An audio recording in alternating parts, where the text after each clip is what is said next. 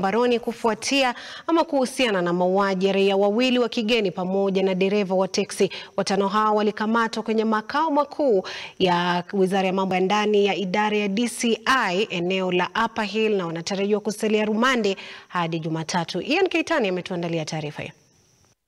Hao watano wakiwa ni pamoja na Joseph Mwenda, Simon Gikonyo, Paul Njogu, Stephen Luseno na David Chepcheng walitiwa mbaroni hiyo jana kufikishwa mbele ya hakimu Diana Mochache hii leo kujibu mashtaka yanayowakabili. Your Honor, what the defense counsel wants or expects, and I don't think this honorable court will entertain or ought to entertain, is preferential treatment, where the respondents want to cherry pick specific police stations within Nairobi County where they can be comfortable. It is only for a reasonable time for the investigations to be conducted, to be completed, and for us, for findings to come out of those investigations, and we can be able to move forward. Kulingana na taarifa kutoka idara ya huduma kwa polisi, maafisa hao wanakabiliwa na mashtaka mawili yakiwemo njama ya kushiriki uhalifu na utekaji nyara kinyume na sheria. Kukamatwa kwao kunakuja siku 4 tu baada ya maafisa wengine kukamatwa na kufikishwa kwenye mahakama ya Kahawa kukabiliwa na mashtaka sawia.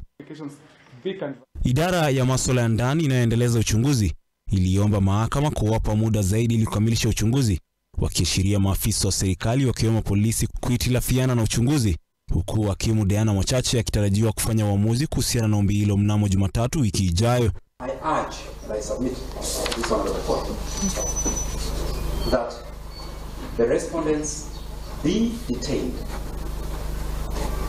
where they are at Industrial Police Station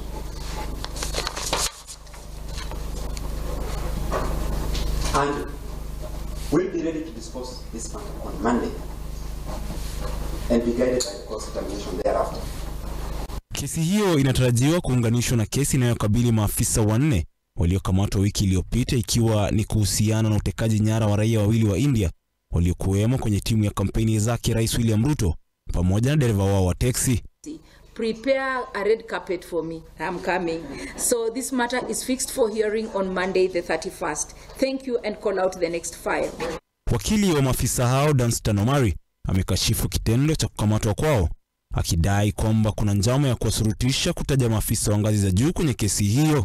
In the Industrial Police Station, they were tortured, they were harassed, they were intimidated, both by the police officers in that police station, plus some of the people that they had arrested previously.